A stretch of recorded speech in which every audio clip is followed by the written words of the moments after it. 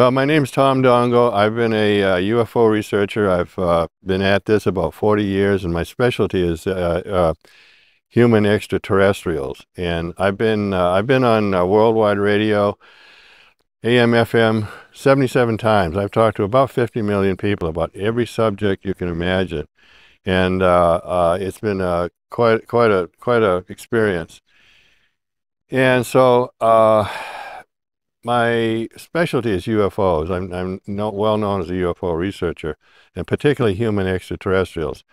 And I have interviewed 12 people that have had human extraterrestrial experience contact.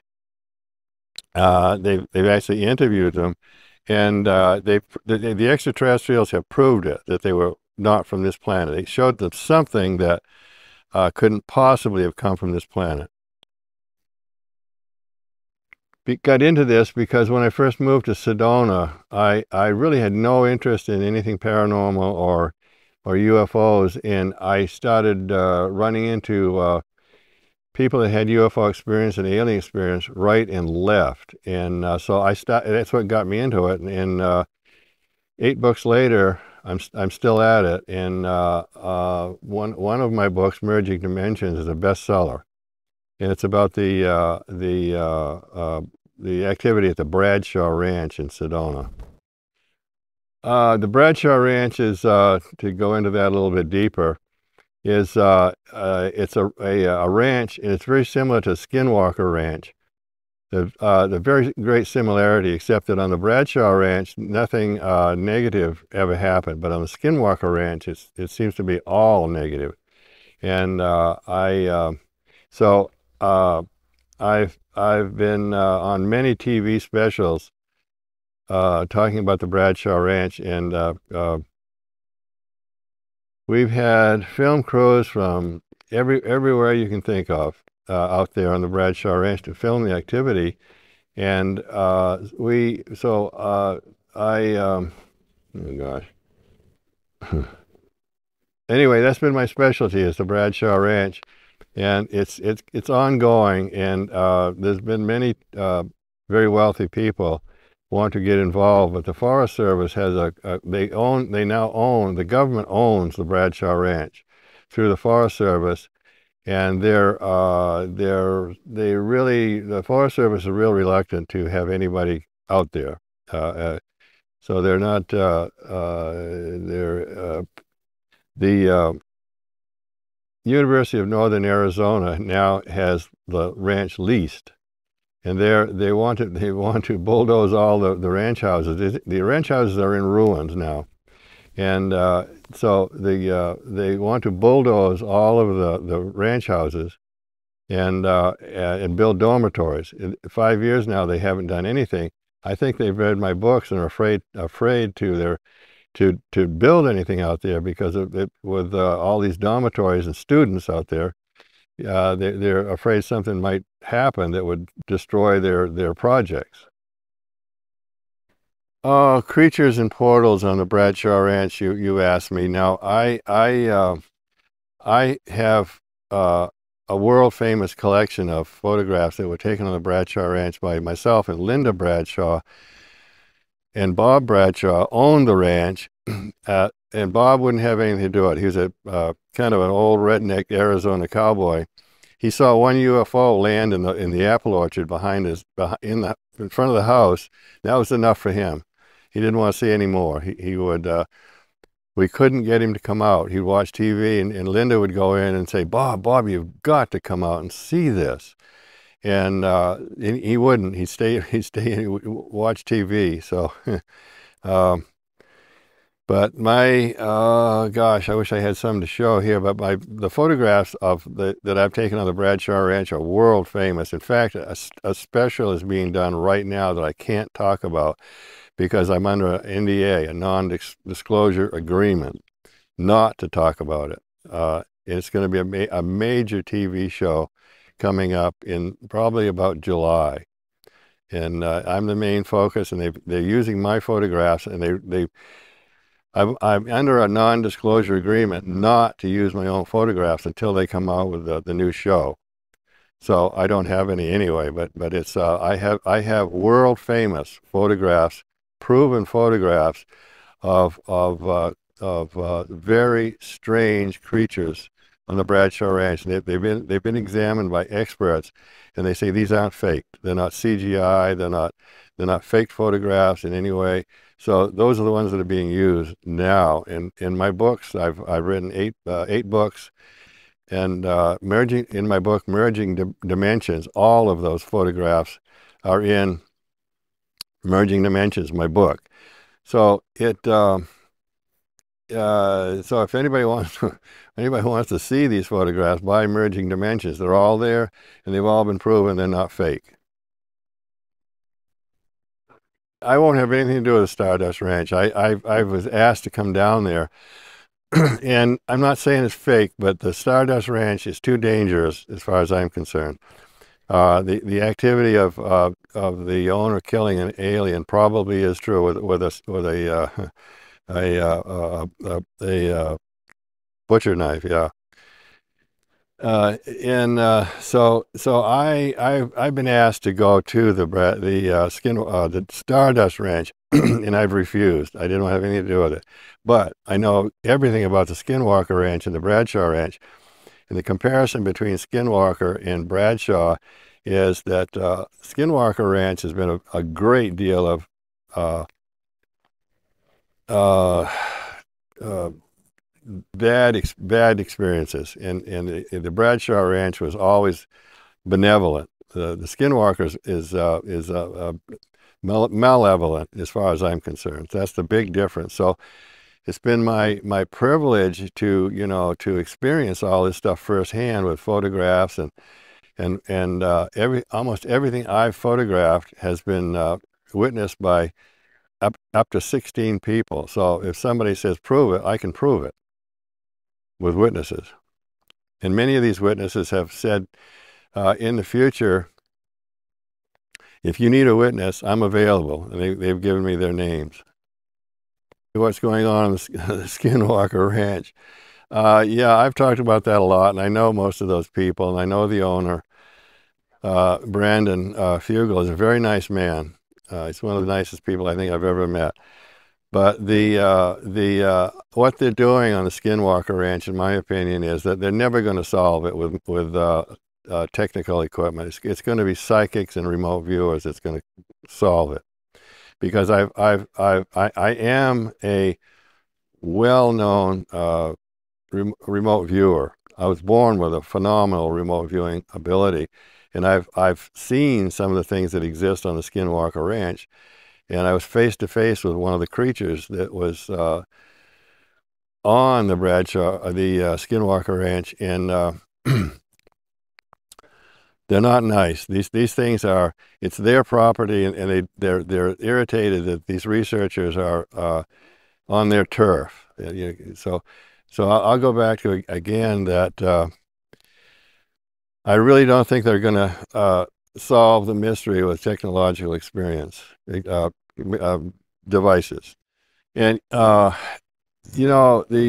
Sedona is why it is because probably the magnetic energy here. There is strong magnetic energy in the red rocks. The red rocks you see are iron oxide. That's rust. The red you see is rust. It's iron. So somehow, as far as I've been able to, I've been studying this for 30 years, and it's the magnetism, I think, that's drawing the UFOs. I've been on hundreds of interviews, and I always get asked that, what is it about Sedona? So the UFO, back in the late 80s and early 90s here, the UFO activity was every night. You could go out, I've said this many, many times, you could go out any night and see something that would change your life in the late 80s and early 90s. Literally every night. Something so shocking, so stunning, it would change your life. And so, and there are bases here, and there's one base. There are about, I don't like to call them bases. I call them underground installations. I really don't like to call them bases, but I know exactly where one is, and it's extremely dangerous. In fact, the guy that took me there, that showed me this base, Uh, he got a call one day, and he was told, "You come back here again, and we will kill you." That's his hope. You come back here again, and we will kill you. And I know exactly where it is, and I'm not going to talk about it in public. I started writing a book on the metaphysical stuff, basically, and it was never meant to be a book, but it was a woman was starting a publishing business, so she took it was a very short story, only meant to be published in a weekly paper, and she took it and made it into a book, and it sold 70,000 copies now. It's still in print 35 years later. So it's it's a strange place, Sedona. It's the only place in the world that is like it is. There's nowhere else in the world that's just like this. I've studied all of them, and I've worked with many researchers. And Sedona is a very strange place. There's a strangeness here that doesn't exist anywhere else. And you ask me, what is it? I don't know. And I've been studying it for all these years, and I still don't know. I've been considered a world expert by a number of people. And I work with, I was born with this ability, and I have a phenomenal remote viewing ability equal to Ingo Swann and Russell Targ, the people that basically, I work with some of the original government remote viewers, and my ability is way above theirs, way above it. And these are government trained remote viewers.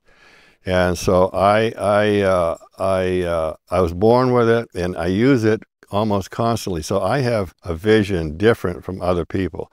When I see something, I see it different than many other people. It's something I'm very.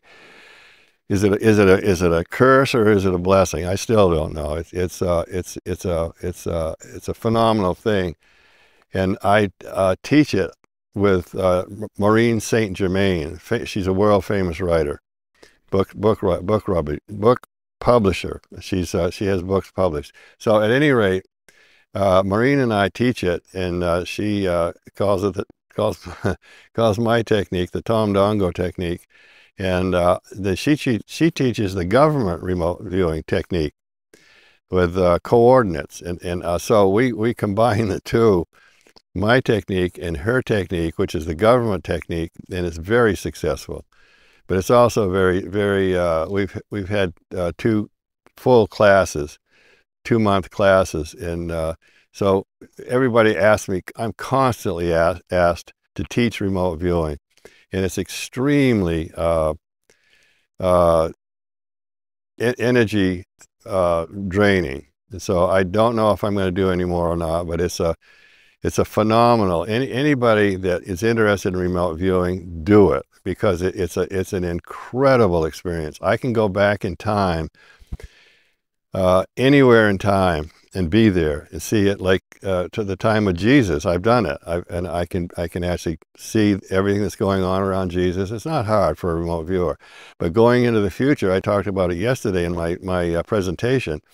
Going into the future is very difficult.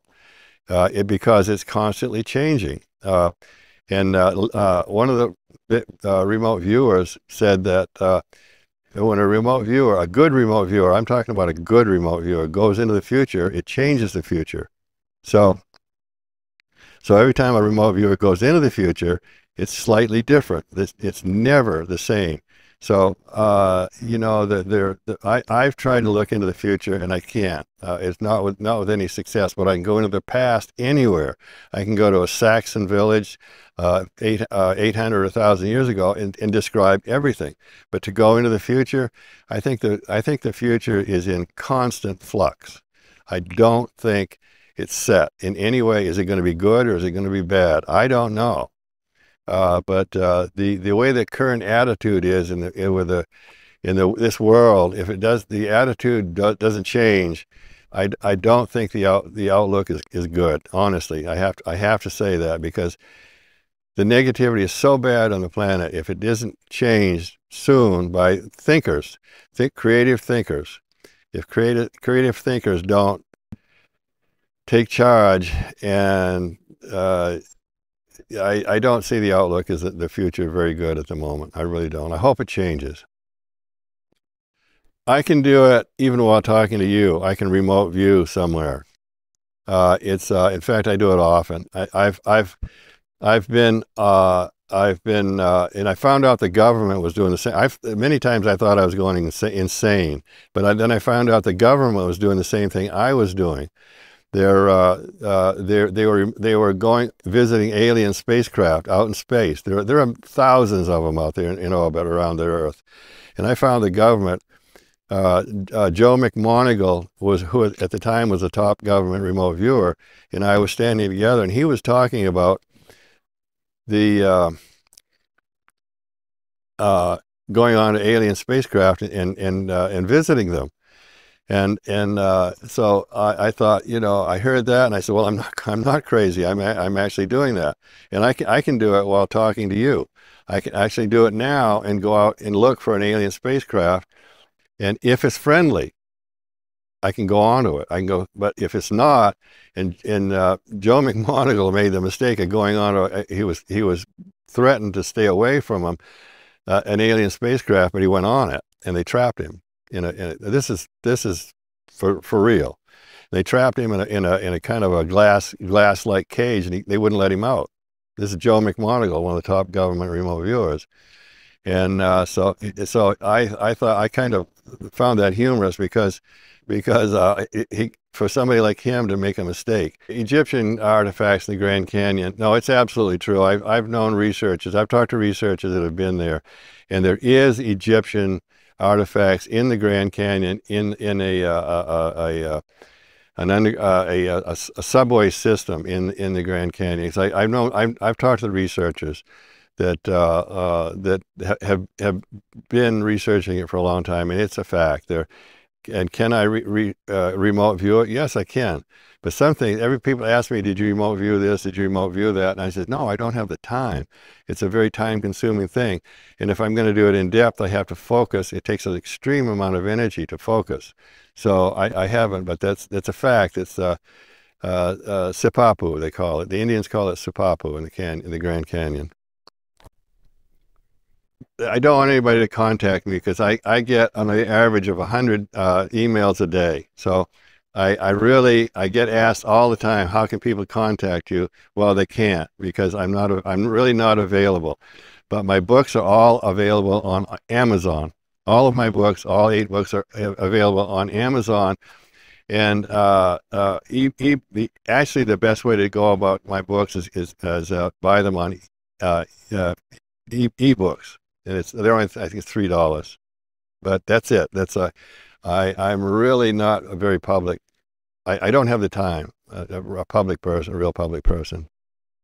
My future projects are retirement. I've said so many times, and I said I'm backing out of this because it's been so time consuming, and I've been asked. I was on the Jimmy Church show, and I said I'm backing out of this. I've been in it too long. I'm 78 years old, and Jimmy Church says, no, don't do that, you can't. So maybe I'll stick with it, because I've had standing ovations from some of my presentations. I've had 500 people show up sold out to some of my talks, and so it's been my talks are very popular.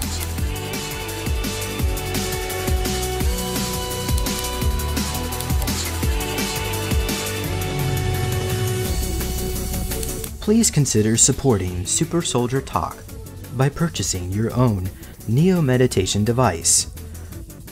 Your Neo Meditation device will help you reduce stress, integrate trauma, enhance intuition, enhance clairvoyance, and enhance creativity. Get yours now at www.neologicaltech.com.